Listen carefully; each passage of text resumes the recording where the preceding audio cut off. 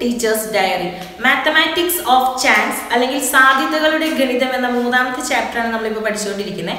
അതിൽ എന്താണ് പ്രോബബിലിറ്റിയെ കുറിച്ചുള്ള അത്യാവശ്യം ബേസിക് കാര്യങ്ങളൊക്കെ കഴിഞ്ഞ വീഡിയോയിൽ നമ്മൾ പറഞ്ഞിട്ടുണ്ട്. ഈ വീഡിയോയിൽ നമ്മൾ ചെയ്യാൻ പോകുന്നത് പേജ് നമ്പർ 71 കൊടുത്തിരിക്കുന്ന ക്വസ്റ്റ്യൻസ് ആണ്. അതിൽ ഒന്നാമത്തെ ചോദ്യം ഇങ്ങനെയാണ്: ഒരു പെട്ടിയിൽ 6 കറുത്ത പന്തും 4 വെളുത്ത പന്തും. ഇതിൽ നിന്നൊരു പന്തെടുത്താൽ അത് കറുത്തതാകാനുള്ള സാധ്യത എന്താണ്? വെളുത്തതാകാനും. ചോദ്യം ഇങ്ങനെയാണ്: A box contains 6 black and 4 white balls. If a ball is taken from it, what is the probability of it being black and the probability of it being white? ഇവിടെ നമുക്കൊരു ബോക്സ് ഉണ്ട്.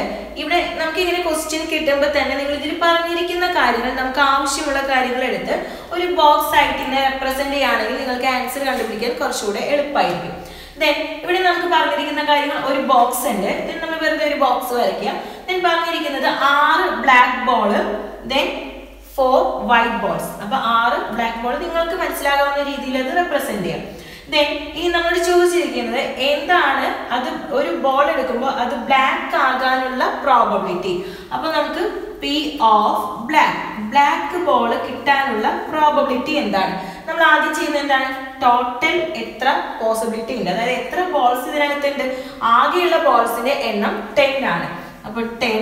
ദെൻ ഇനി നമുക്ക് black ബോൾസിന്റെ എണ്ണം എത്രയാണ്? 6 ആണ്. അപ്പൊ 6/10 ആണ് ബ്ലാക്ക് ബോൾ കിട്ടാനുള്ള പ്രോബബിലിറ്റി. ഇതിനെ നമുക്ക് ചെറുതാക്കി എഴുതാം, 3/5 എന്ന് 2 ഡിവൈഡ് ചെയ്ത് നമുക്ക് ഇങ്ങനെ എഴുതാം.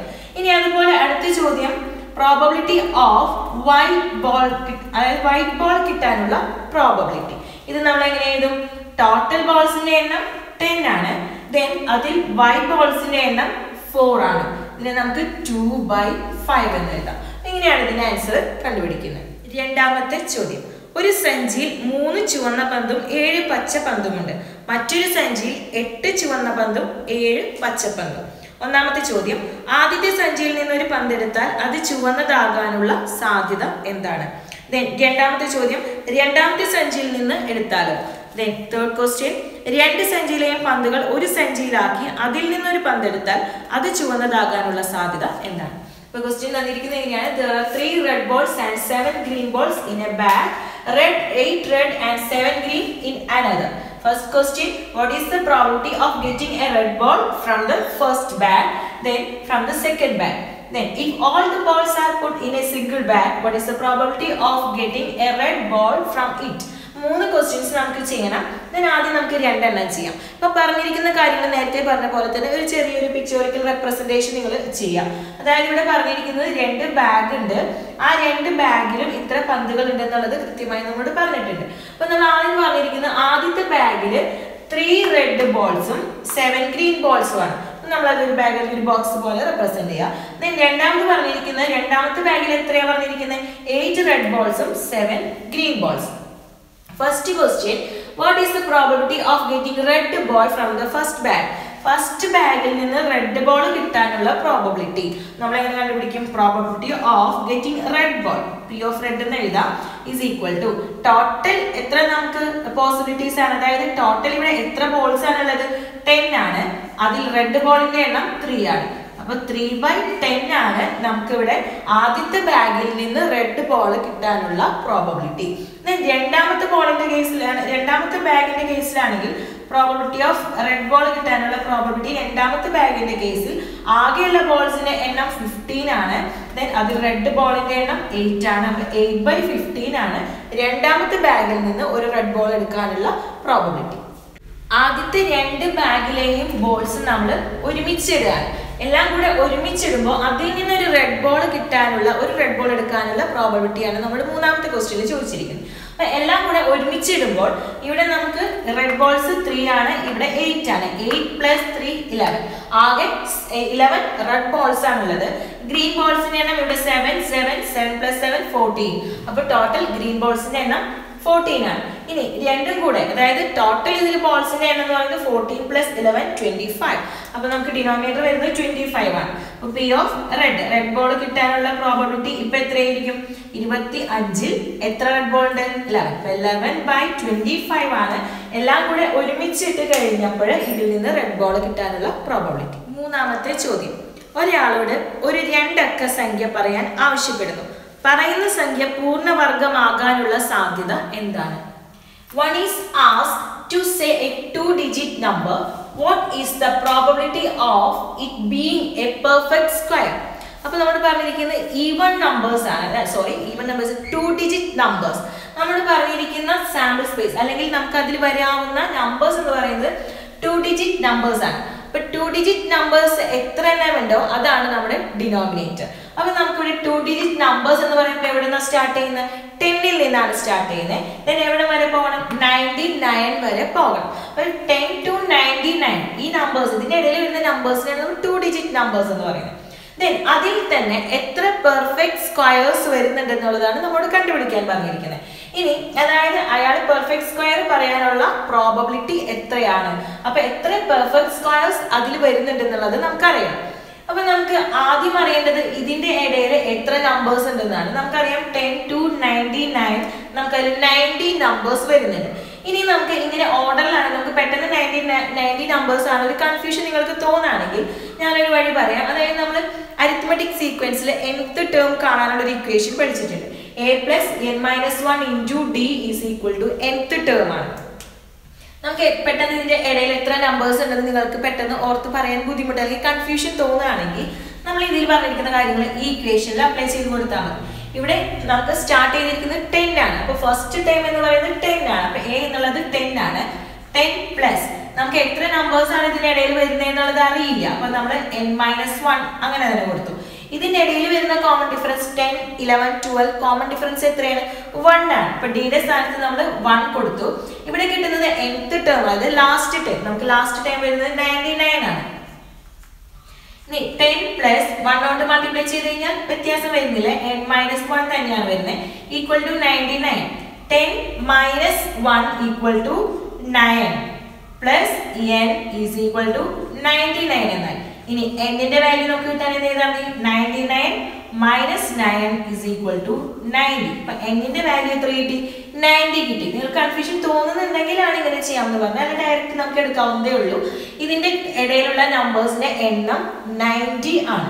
ദെൻ 90 ആണ്. അപ്പൊ നമുക്ക് പ്രോബബിലിറ്റി ഓഫ് പെർഫെക്റ്റ് സ്ക്വയർ ആകാനുള്ള പ്രോബബിലിറ്റി ആണ് കണ്ടുപിടിക്കുന്നത്. അപ്പൊ നമുക്ക് ഇവിടെ ഡിനോമിനേറ്റർ വരുന്നത് 90 ആണെന്ന് കിട്ടി. ഇനി നമുക്ക് ഇതിന്റെ ഇടയിൽ വരുന്ന പെർഫെക്റ്റ് സ്ക്വയേഴ്സ് ഏതൊക്കെയാണെന്നുള്ളതും എത്ര ഉണ്ടെന്ന് അറിയണം. ഇതിന് നമുക്ക് സ്ക്വയേഴ്സ് കണ്ടുപിടിക്കാനുള്ള പെർഫെക്റ്റ് സ്ക്വയർ 100 വരുന്നത് എങ്ങനെയാണ്? 1ന്റെ സ്ക്വയർ 1, 2ന്റെ സ്ക്വയർ 4, 3, 9, 4, 16 അങ്ങനെ സ്ക്വയേഴ്സ് എഴുതാം. ഇത് നമ്മൾ പറഞ്ഞിരിക്കുന്ന കണ്ടീഷൻ നമുക്ക് ഓർമ്മ വേണം. 10ന്റെയും അതായത് 2-digit നമ്പേഴ്സ് ആണ് വരുന്നത്. 2-digit നമ്പേഴ്സ് ആയിട്ട് വരുന്ന പെർഫെക്റ്റ് സ്ക്വയേഴ്സ് ഇത്രയും ഭാഗം നമുക്ക് ആവശ്യമില്ല. ദെൻ ഇവിടെ ഈ വരുന്ന ഒരു പോർഷനും വേണ്ട. 10ന്റെ സ്ക്വയർ 100 ആണ്. ഇതൊരു 3-digit നമ്പർ ആണ്.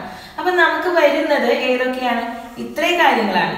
16, 25, 36, 49, 64, 81. ദെൻ ടോട്ടൽ നമുക്ക് 6 പെർഫെക്റ്റ് സ്ക്വയേഴ്സ് ആണ് 2-digit നമ്പേഴ്സ് ആയിട്ട് വരുന്നത്. അപ്പൊ നമുക്ക് 6/90 ആണ് വരുന്നത്. അപ്പൊ പെർഫെക്റ്റ് സ്ക്വയർ 2-digit നമ്പേഴ്സിൽ ഒരു പെർഫെക്റ്റ് സ്ക്വയർ പറയാനുള്ള പോസിബിലിറ്റി അല്ലെങ്കിൽ പ്രോബബിലിറ്റി എന്ന് പറയുന്നത് 6/90 ആണ്. നമുക്കതിനെ ചെറുതാക്കി എഴുതാം. Equal to 1/15. നമുക്ക് പ്രോബബിലിറ്റി കിട്ടി 1/15. Question number 4. 1 മുതൽ 50 വരെയുള്ള എണ്ണൽ സംഖ്യകൾ ഓരോന്നും ഓരോ കടലാസ് കഷ്ണങ്ങളിൽ എഴുതി ഒരു പെട്ടിയിൽ ഇട്ടിട്ടുണ്ട്. ഇതിൽ നിന്നൊരു കടലാസ് എടുക്കണം. അതിനു മുൻപ് കിട്ടാൻ പോകുന്ന സംഖ്യയെക്കുറിച്ച് അഭാജ്യ സംഖ്യ എന്നോ 5ന്റെ ഗുണിതം എന്നോ ഒരു ഊഹവും പറയണം. ഏത് ഊഹം പറയുന്നതാണ് നല്ലത്? എന്തുകൊണ്ട്? അപ്പൊ നമ്മൾ പറഞ്ഞിരിക്കുന്നത് ഒരു ബോക്സിൽ 50 വരെയുള്ള എണ്ണൽ സംഖ്യകൾ, 1 മുതൽ 50 വരെയുള്ള സംഖ്യകൾ ഓരോ പേപ്പർ പീസസിൽ എഴുതി ഒരു ബോക്സിൽ ഇട്ട് വെച്ചിരിക്കുകയാണ്. ദെൻ ഒരാളോട് അതിൽ നിന്നൊരു പേപ്പർ എടുക്കാൻ പറയാണ്. ദെൻ ആ എടുക്കുന്നതിന് മുൻപ് നമ്മളോട് ഒരു ഗസ് നടത്താൻ പറയുകയാണ്. ആ കിട്ടുന്നത് ഒരു പ്രൈം നമ്പർ, അഭാജ്യ സംഖ്യ എന്ന് പറഞ്ഞാൽ പ്രൈം നമ്പർ ആയിരിക്കോ അതോ 5ന്റെ ഒരു മൾട്ടിപ്പിൾ ആയിരിക്കോ എന്നുള്ള ഒരു ഊഹം അല്ലെങ്കിൽ ഒരു ഗസ് നമ്മൾ പറയണം. അപ്പോൾ ഏത് ഗസ് പറയുന്നതാണ് കൂടുതൽ നല്ലത്? കാരണം ഏത് സംഖ്യ കിട്ടാനാണ്, പ്രൈം നമ്പർ കിട്ടാനാണോ അതോ 5ന്റെ മൾട്ടിപ്പിൾ ആയ ഒരു നമ്പർ കിട്ടാനാണോ പ്രോബബിലിറ്റി കൂടുതൽ? ഇതാണ് നമ്മളോട് കണ്ടുപിടിക്കാൻ പറഞ്ഞിരിക്കുന്നത്. അപ്പൊ നമുക്ക് പറഞ്ഞിരിക്കുന്ന കാര്യങ്ങളിൽ നിന്നൊക്കെ അറിയാവുന്നത് എടുത്തെഴുതാം.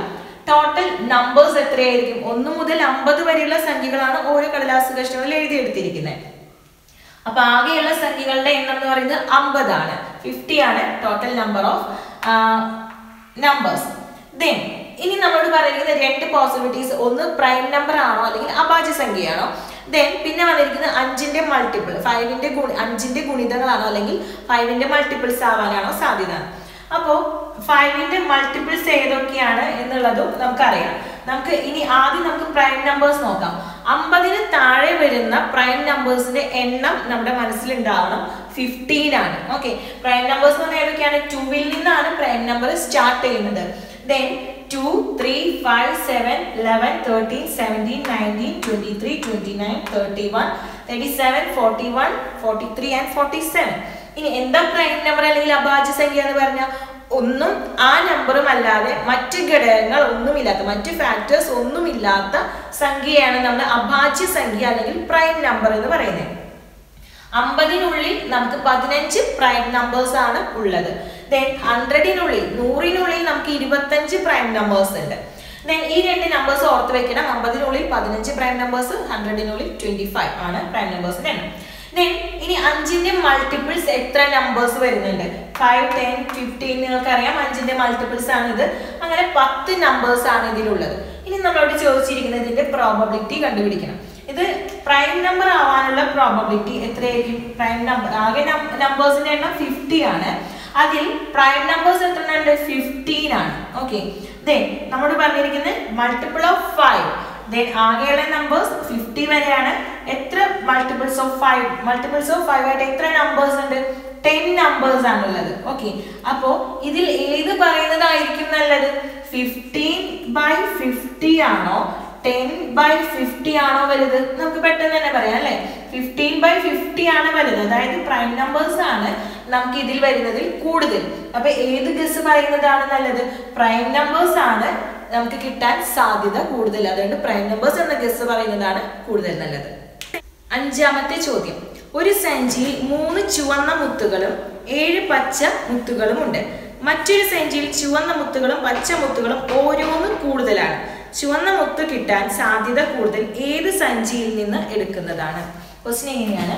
A bag contains 3 red beads and 7 green beads. Another bag contains 1 red and 1 green more. The probability of getting a red from which bag is more? നമുക്ക് ഒരു ബാഗ് തന്നിട്ടുണ്ട്. ആ ബാഗിലുള്ളത് 3 റെഡ് ബീഡ്സും 7 ഗ്രീൻ ബീഡ്സും ആണ്. നമ്മളിവിടെ ഒരു ബോക്സ് ആയിട്ട് തന്നെ റെപ്രസെന്റ് ചെയ്തിട്ടുണ്ട്.